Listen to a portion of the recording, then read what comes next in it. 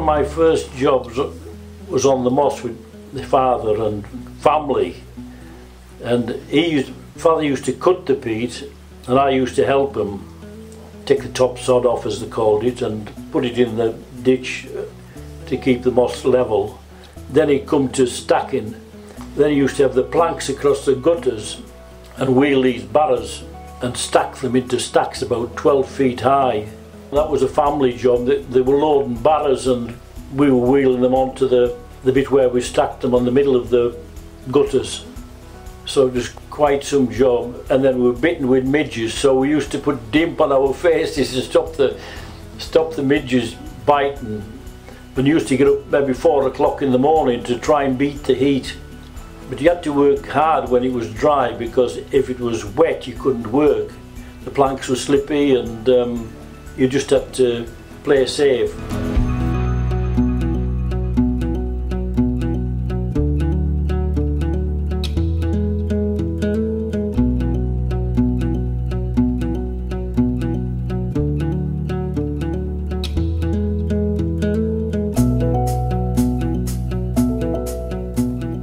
On the peat moss there were a lot of railway lines to bring the peat in the bogies down from the moss, and these bogies were pulled by small railway engines, mostly Ruston Bucyrus. Now these locomotives used to run up and down the peat moss on the railway lines to bring the moss down to the mill.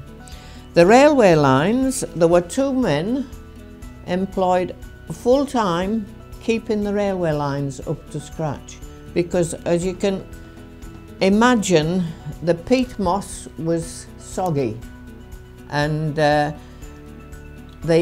railway, they were like real miniature railways, and the sleepers used to sink and so they always had to be kept up to scrap.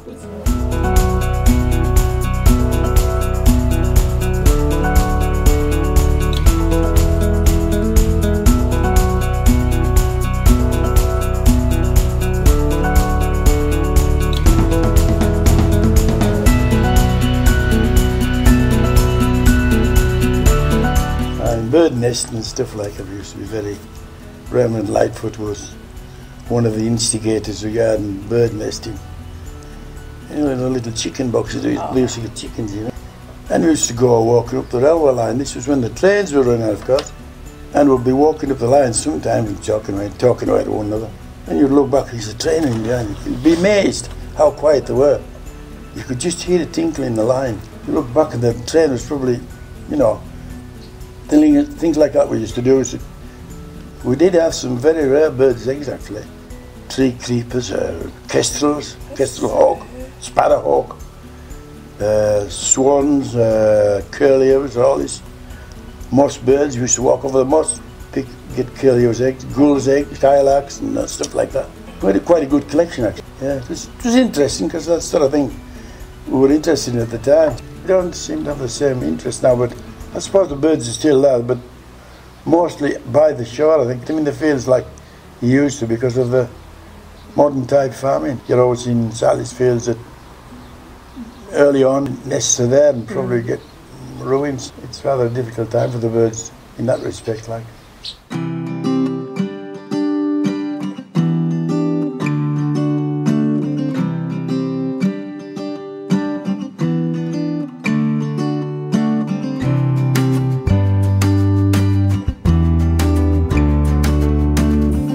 We learned to swim in the docks, and also when we were young we used to meet the tide at the west end of the jetty.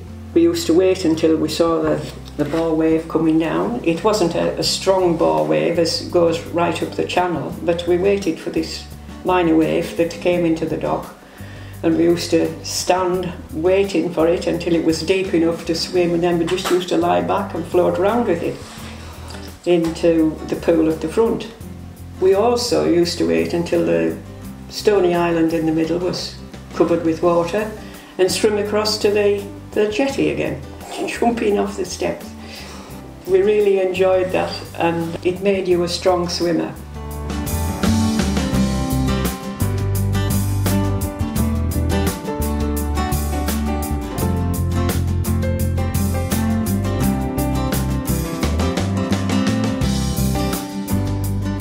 In 1952 things were starting to improve on the farm, but we had a 40 cow byre built, and then rather later then we expanded to this 40 byre, which was a great thing.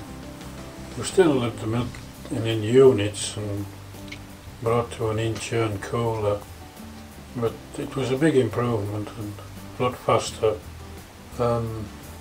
Later on we had a milk round, and then when we bought another farm at Colbeck, I had to do it, so I had it about 7 years, round by Anthorn and Garden and Bowness and Lassen and back to Drumburg.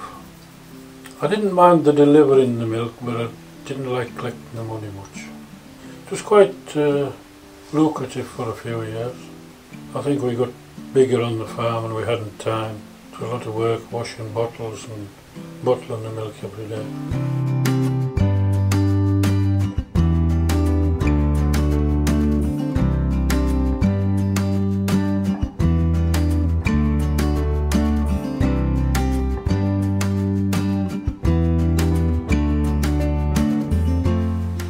My friend David and I, we would travel miles and miles up amongst the heather and bracken, up the dry gutters, and we used to climb the sides of the deep peat craters in search of adventures. So what were these peat craters? The peat had been dug out in abundance for the chemical works. Right. And it was difficult sometimes to get up the sides. Some of them were stepped, others weren't, but being small children we found a way.